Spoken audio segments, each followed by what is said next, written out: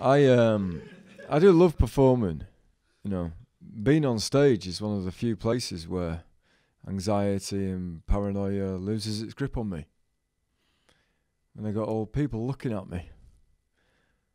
It's as if my brain's saying, "Yeah, you've got something real to worry about now, Rob."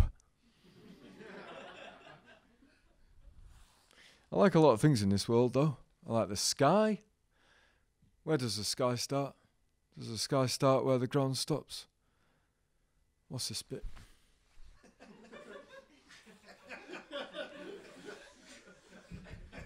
This is it's called Sky Museum. I paid a visit to the Sky Museum. On the walls were photographs. Skies of all ages post the invention of the camera.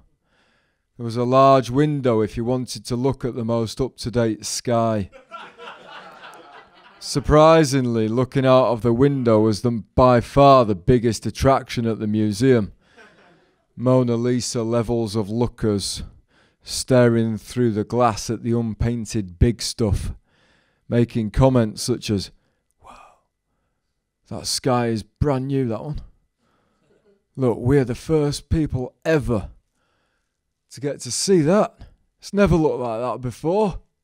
Not exactly like that. Can you take a photo of me in the latest sky?" Alright, it's changed again. You mind taking another one of me in this new one? To be honest, I was surprised the museum had a roof.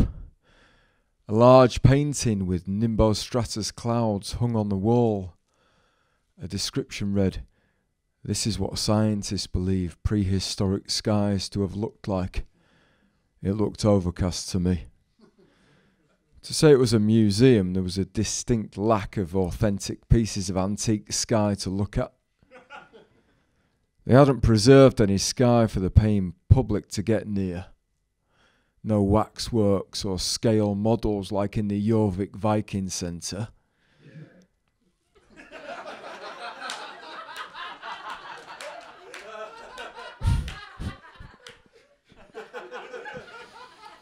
Yeah. Everyone else heard that, didn't they? It wasn't just my internal monologue. Yeah, that's right, baby. That's what I want from a museum. To get near something that I haven't been near before. I guess it's easier to dig things up than it is to pull them down. Thank you very much. Thank you so much for watching this video. If you enjoyed it, we'd appreciate it if you could hit the like button, if you could hit the subscribe button, and make sure to ring that bell icon so you don't miss any updates from us in the future. If you want to go that extra mile and support us a little further, we do have a Patreon channel with loads of exclusive goodies, and you can sign up for as little as $1 a month. We appreciate your help, guys, and hopefully we'll see you again soon.